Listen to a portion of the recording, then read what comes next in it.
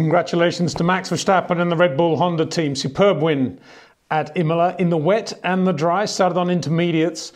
Nearly went off at the restart. We'll get on to the restart reason in a little bit. Max leading the field on medium slicks, not quite up to temperature. Second last corner, gave it a bit too much rear and almost spun, but managed to stay in front. Charles Leclerc did a very nice job of not taking the lead from him and falling back a little bit.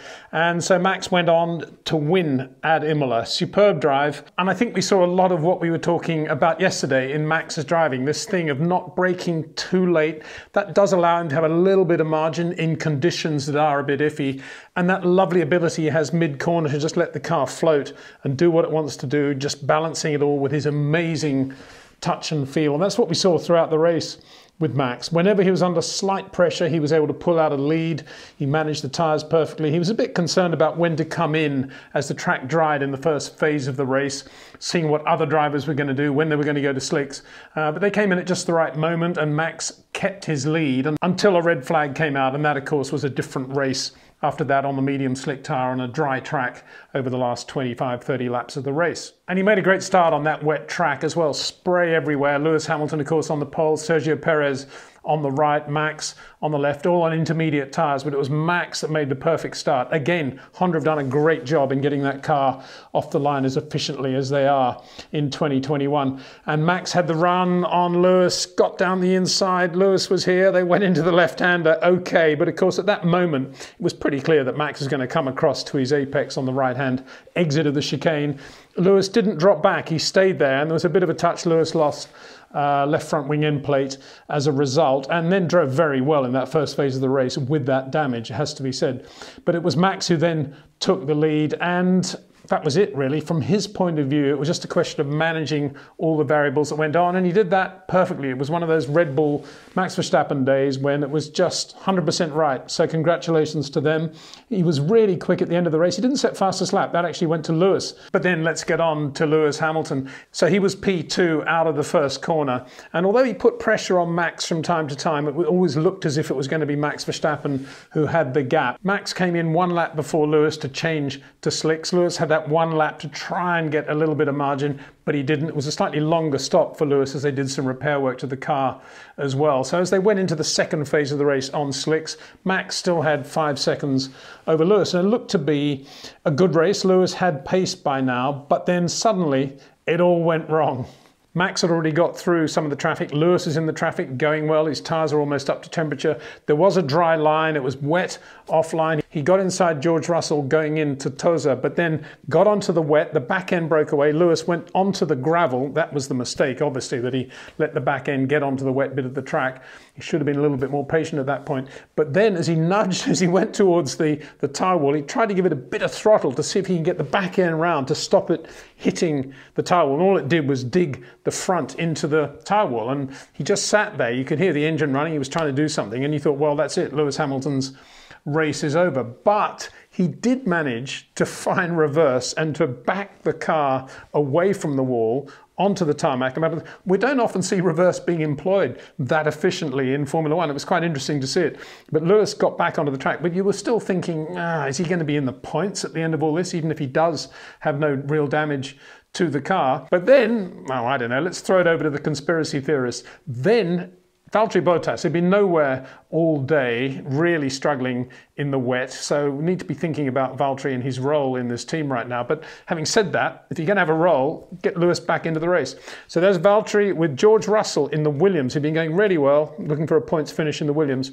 George had a run on Valtteri with DRS, and it looks as if Valtteri moved over perhaps centre right of the road, not massively so as they went through the kink. George was about here at this point, and looks like he just got a right rear on the white line. The car dug down and then just spun. We're in 8th gear now, absolutely flat out, 300 kilometers an hour, spun the Williams and hit the T-bone, basically the Mercedes at that point. I don't think you can really blame Valtteri for what he did. You see many drivers using a little bit of road coming through that kink there. It wasn't as if he did one of these.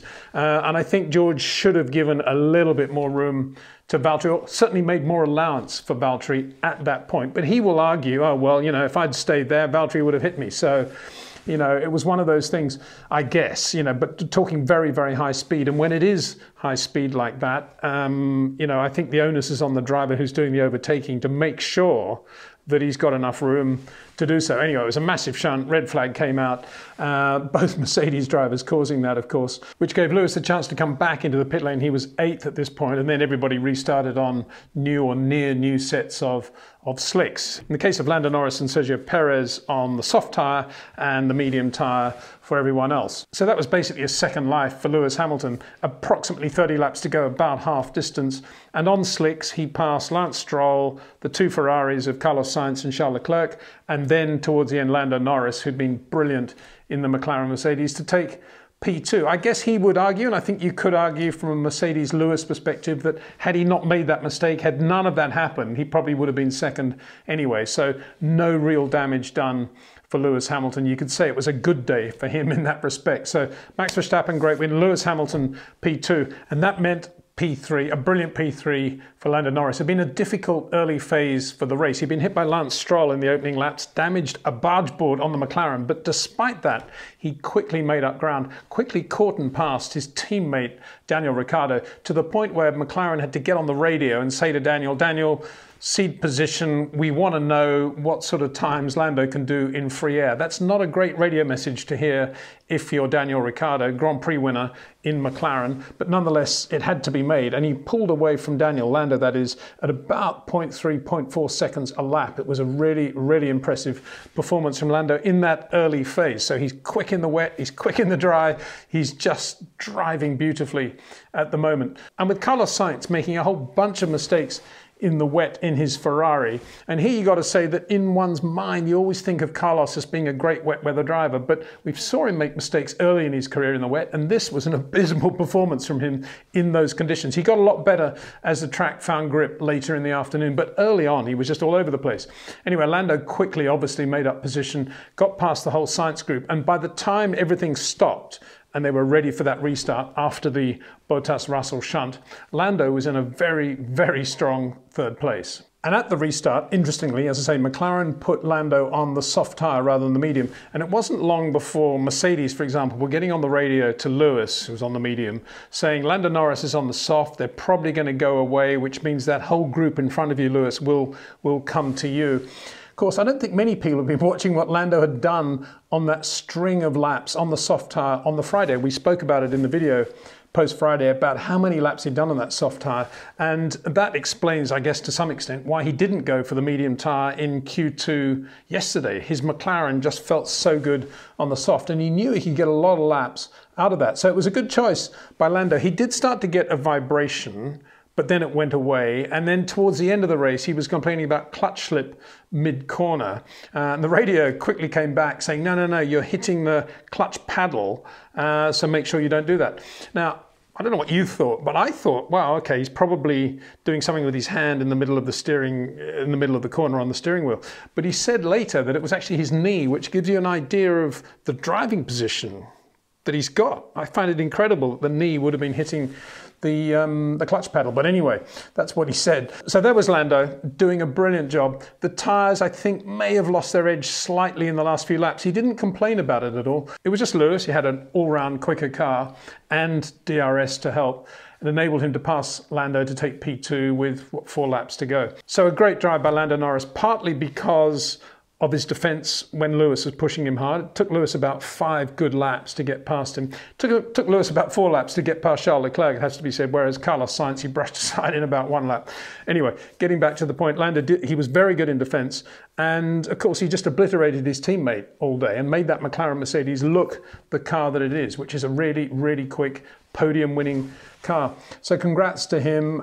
He was actually voted driver of the day, and I think that was pretty appropriate, although difficult to say that Max wasn't driver of the day. I mean, what more could he have done? Or indeed, Lewis, after his mistake. What a comeback from him as well. So 3 great drivers on the podium and 3 deserved results, I think, there. Just going down the finishing order to keep this relatively short and sharp. Carlos Sainz, as I say, relatively disappointing day. On slicks in the last phase of the race, he was about there or thereabouts with Charles Leclerc, although Charles got more out of the tyres and was starting to pull away again from Carlos. And so they finished 4th and 5th for Ferrari. But they won't be disappointed by that. After everything that's happened in the last 18 months, Ferrari definitely looking stronger and stronger, you could say, with every race at the moment. So good result for them. Daniel Ricciardo, very disappointing 6th place. If Lando's P3 in that car, what was Daniel doing down in P6? Lance Stroll finished 7th in the Aston Martin, but both he and Sebastian Vettel had gearshift problems, and Sebastian, in addition to that, fly-by-wire brake problems. So there's something dramatic going on there with the electronics. We need to get Scarbs to look into that next week, I think. But a good drive by Lance Stroll, given all of that. And he was not bad in defence when Lewis was behind him as well, about 3 or 4 laps that Lewis took to get past him. Pierre Gasly, a bit of a messy 8th place. As I said yesterday, a lot of mistakes from him and also from Yuki Tsunoda, who went off in the wet early on and then went off in the dry early on.